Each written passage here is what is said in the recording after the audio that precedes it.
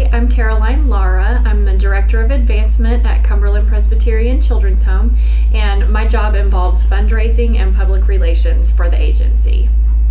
And I do want to mention that 40% of our income at the Children's Home comes from donations from individuals, from churches, and from business and community groups. So obviously that is the largest single source of income for us.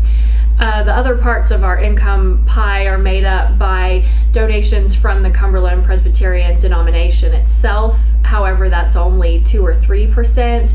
And we do get some funding from our endowment interest, from grants, and also from state agencies. But as I said, 40%, the largest piece of our income pie, comes from donations from individuals, churches, and community groups.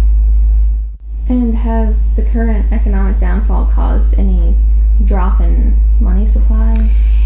It really has. Our donations are down. People are still giving, but they might be giving less. So they haven't stopped being supportive, but they're just not in a position to give as much. So that puts us in a position where we have to go out and actively seek new sources of funding to keep our programs for kids and families going. One thing that people don't often think about is, in times of economic downturn, the need for services like the ones we provide, they actually rise. So it's a bad situation when you have income falling because of a recession, but the need for the programs rising also because of the recession. So we're really struggling to balance those two things right now.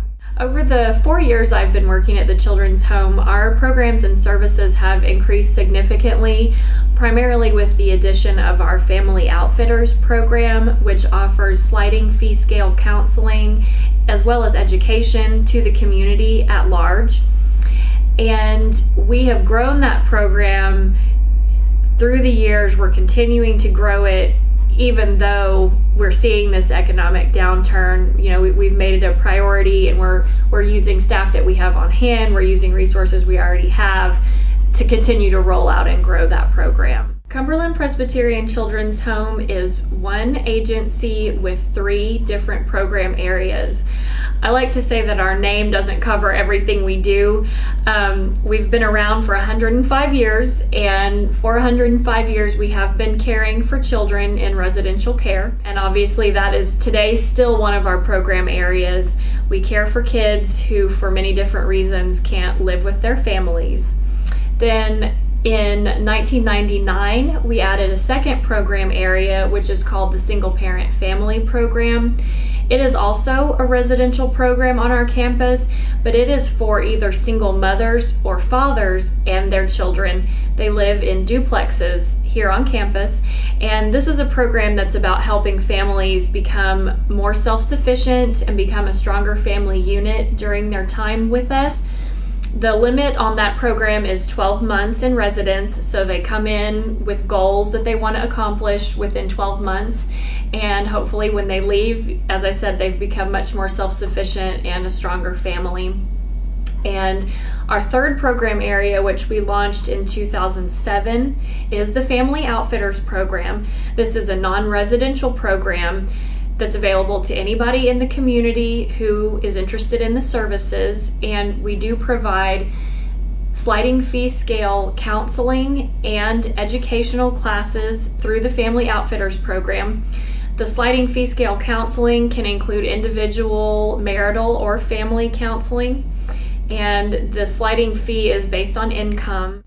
Then the education that we provide through that program is primarily either parent training using Love and Logic parenting or premarital education, and we see all of these programs as supporting our mission to provide healing and hope to children and families.